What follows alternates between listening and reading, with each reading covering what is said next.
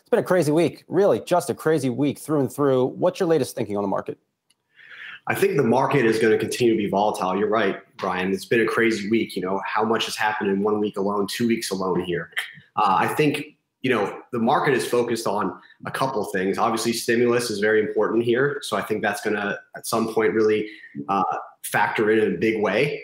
I think the election continues to be on investors' minds. But I think, again, like I said before, the Fed has put a lot of liquidity into the market, and I think there's nowhere else for money to go at this point. So I think we remain cautiously optimistic about the overall direction in the markets, at least intermediate and long term.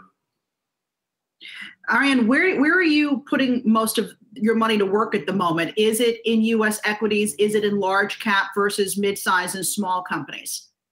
We are mostly extended into large U.S. equities. I think we've become very shy and really hedged against smaller U.S. and international emerging markets. We think there continue to be problems abroad, and the current climate is going to be difficult for a lot of these companies to weather out, especially with the continued uncertainty. COVID is not a 6-month period. We're looking until late next year before we even start to return, or at least they tell us we start to return to some sense of normalcy. So we think that these companies, the ones that really have not shown, being the kind of cornerstone type companies throughout different types of market cycles, especially challenging market cycles, are going to be challenged. And that's why we really look to large US. And then obviously in fixed income, that remains very unattractive at this point, given this type of market. So we're really looking at, keeping that short and really just as a principal preservation play.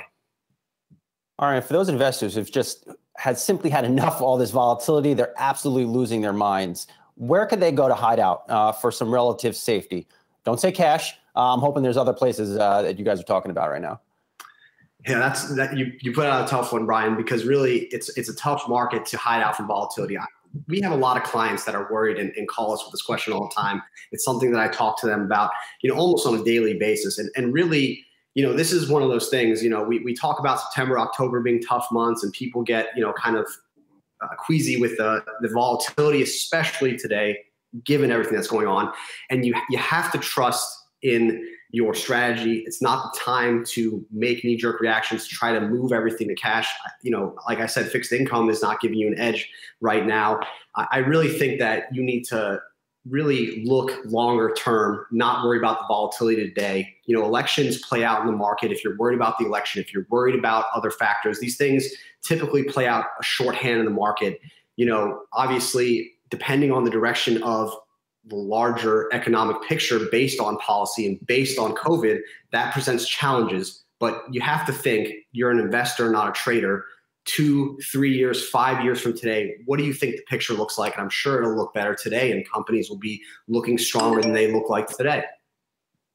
What are you expecting from this earnings season that's quickly going to be upon us? And have you made any changes to the portfolio ahead of earnings reports? We haven't really made many changes in our allocation based on what we think earnings are going to look like. I think it's going to be a mixed bag. I think the market is really dominated right now by a short name of companies. I think you're going to continue to see that trend play out.